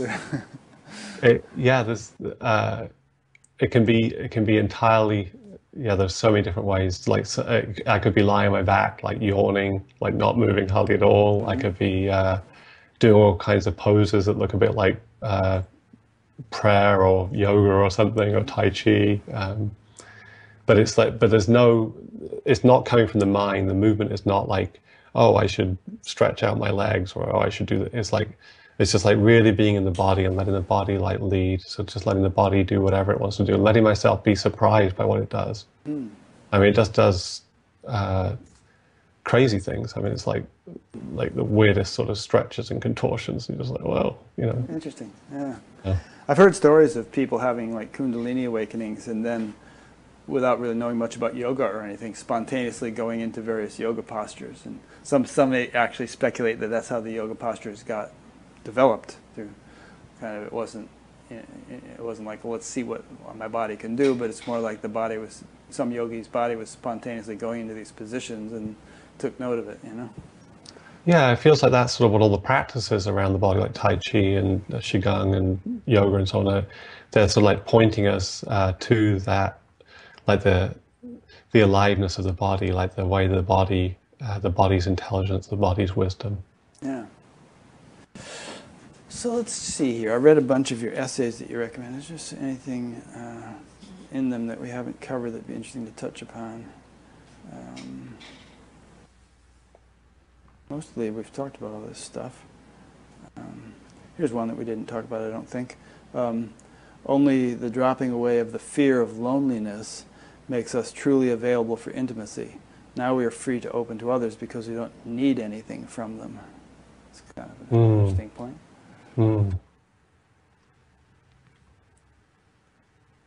What would you say to that? Anything? Yeah, just like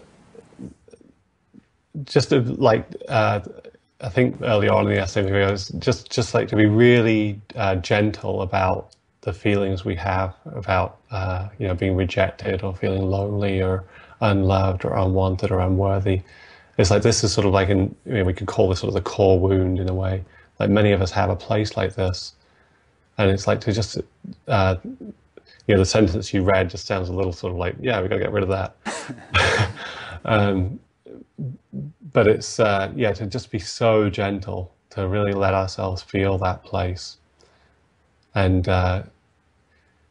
like it's not wrong that we have this this feeling. Like this was put here. You know, this is the way we coped with our early experiences, and when we act from like trying to get rid of that by like grabbing a hold of a partner or like you know, trying to like have as many friends as we can have or something, it's like we're like just to see how that wound is not it's like we have to let awareness touch that. We have to turn towards that experience. Like it's not, there's nothing out there that's going to take care of that, that's going to fulfill it, satisfy it, heal it. Yeah, interesting point.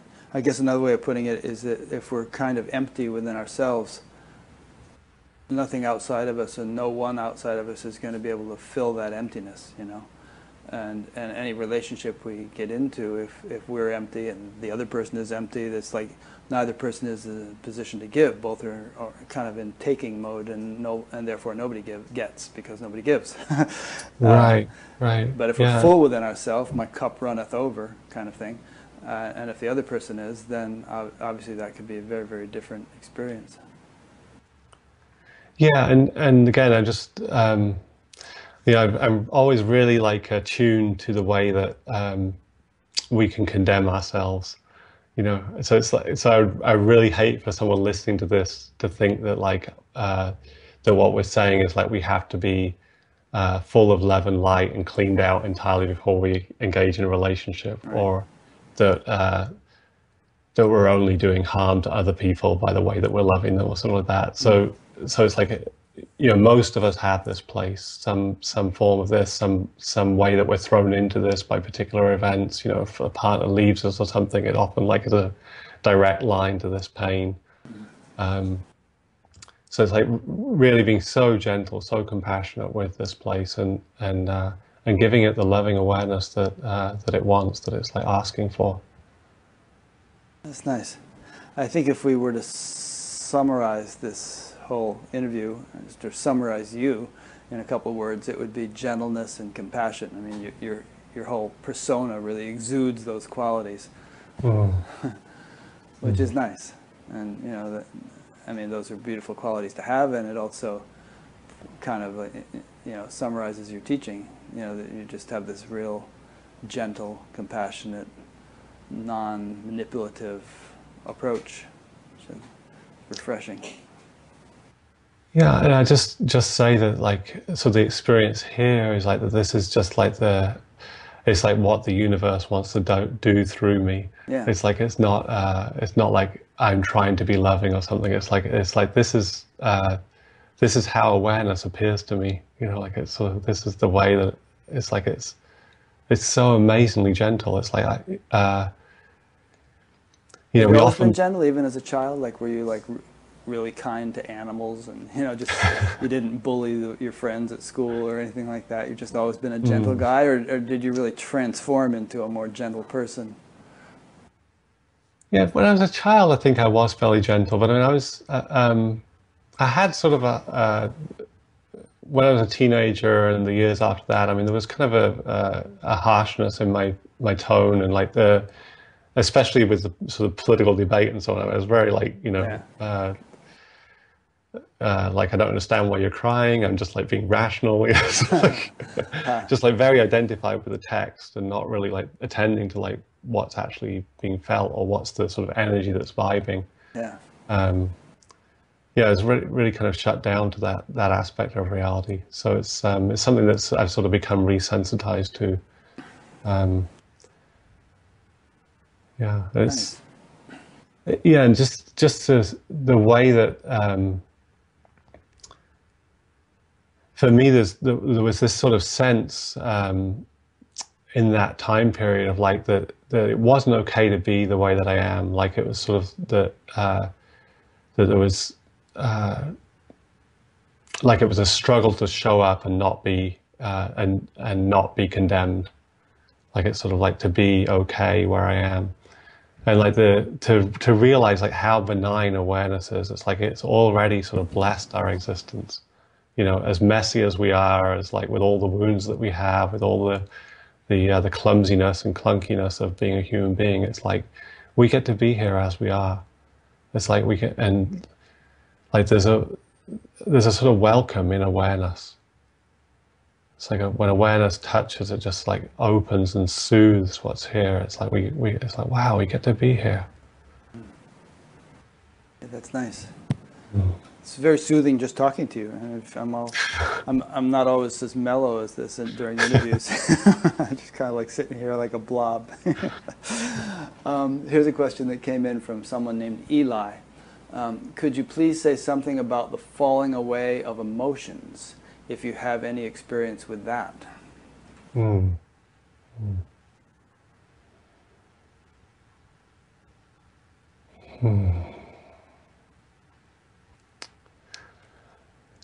Yeah, for me, it's like what we call emotions.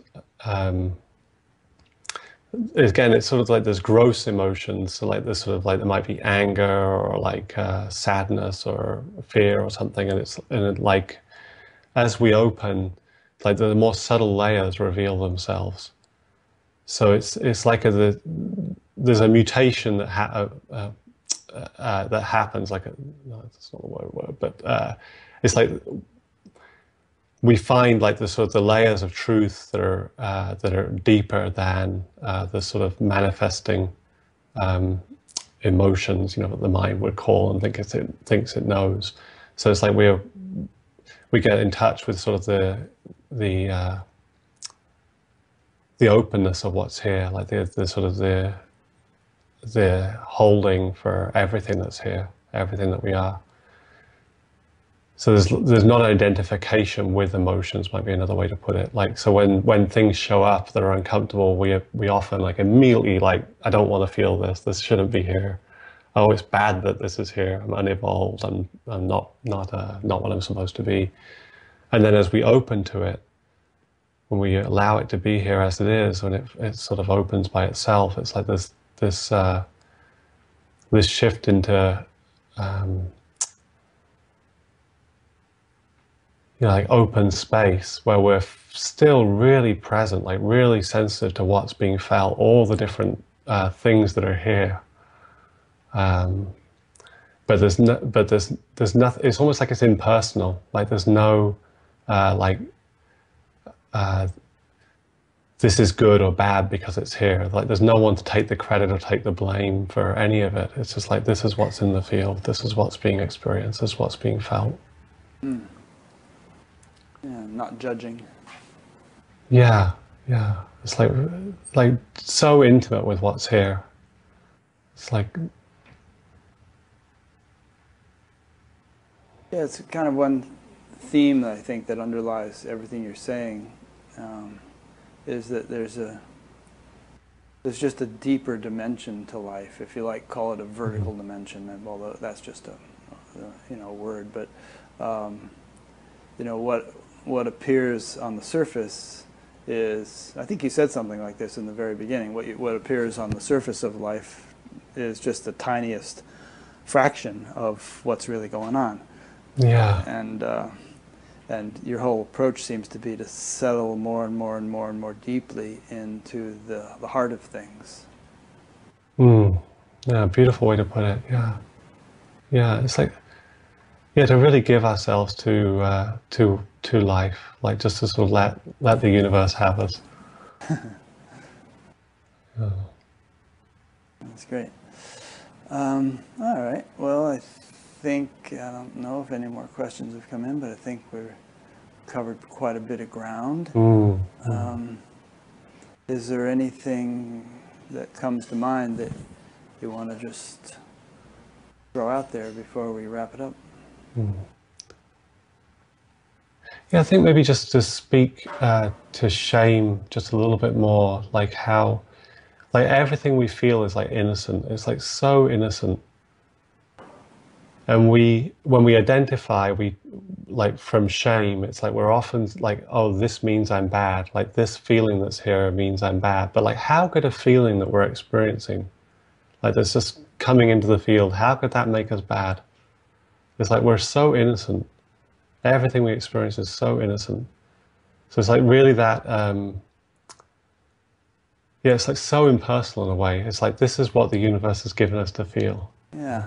By innocent, do you sort of mean like everybody's doing the best they can, and even if we do something that, like once in a while I'll remember something I did 30, 40 years ago, and I'll just sort of cringe, like, oh God, what a thing to have done. But it's like you act according to your level of consciousness, your level of maturity or whatever, and the fact that I cringe now rather than just sort of saying, oh, that was cool, probably means some progress has been made. Yeah, yeah, so it doesn't mean that we shouldn't have the experience of remorse. Yeah. Like to like deeply feel like, oh, like. Yeah, well, how could I have been such a jerk? Yeah. Like, and just, yeah, without condemning ourselves, because it's like, I mean, we can see again, it's like innocent. It's like, yeah, like you say, how could I have done differently? I didn't know. Yeah. But it doesn't mean we don't, we don't have the experience of remorse. Like we don't sort of feel like heartbroken for like what we've done. But we can see the innocence of that, and it's like actually a return to our heart. It's like that feeling of remorse. It's like we return to like the beauty of our heart. Our heart so wants to like own everything we've done that betrays it. Yeah. It's like returning to the truth. We have a follow-up question from Scott in Half Moon Bay, who was the fellow that was tempted to drink again. Oh, great. He says, "Thank you. Inquiring into the desire to drink brings me to lots of emotion moving in my heart. It feels good to be open there, and it's intense. Maybe I can allow this and love myself." Oh, beautiful, beautiful. Yeah. Well, Half Moon Bay is not terribly far from where you are. Maybe you and Scott can get together and have a session or two. Yeah, that'd be lovely. Yeah. Okay. Well, thanks, Adam. This has been, for me, a very relaxing and peaceful kind of interview. You just have an air about you that's mellow and soothing, and I really appreciate it. Not that I don't like the more intense conversations I sometimes have, but this has been really enjoyable for me, and hopefully for the 131 people or so who are watching the live stream and sending in questions, and many people will obviously watch the archive version over the coming weeks, months, years. And so I'll be linking to your website as always, adamchacksfield.com, right? Yeah. And through that, people can get in touch with you, get on your email list, I suppose. See what you're up to in terms of retreats, this and that, and the usual. So I'd like to just sort of thank you again, and thank those who've been listening or watching. And as you know, this is an ongoing series. So if you'd like to get on my email list, there's a place on .gap.com to do that. You'll be getting about 1 email a week every time a new interview is posted. This also exists as an audio podcast, so there's a page for subscribing to that. There's the donation button, as I mentioned, kind of necessary and much appreciated. And a bunch of other things. If you just explore the menus, you'll find some interesting little tidbits. So thanks for listening or watching. Next week I'll be interviewing someone named Annette Karlström over in Sweden. So thanks a lot, Adam. And yeah, thank you, Rick. Yeah, really, really lovely sharing with you. Great, yeah, I really appreciated it. So talk to you later.